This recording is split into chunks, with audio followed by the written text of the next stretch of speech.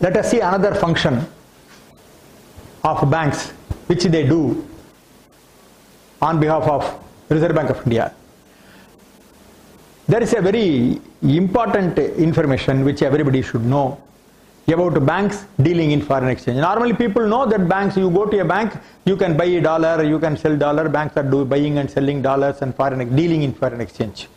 Please note that banks are not dealing in foreign exchange by virtue of being banks. If a bank has to deal in foreign exchange, they must get permission from Reserve Bank of India and they must be appointed by Reserve Bank of India as authorized dealer, AD. Only when a bank is appointed as authorized dealer, they can sell or buy foreign exchange, because they are selling and buying foreign exchange on behalf of Reserve Bank of India, not because they are banks.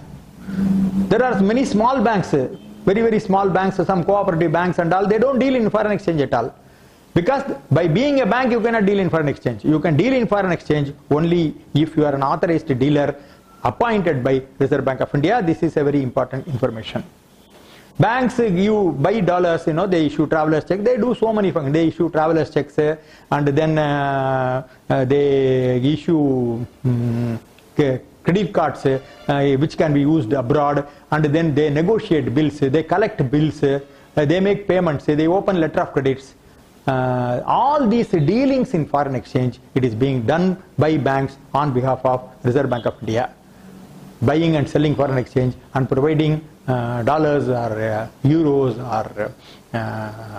or Canadian dollars, all kind of foreign exchange is being done by banks as an agent.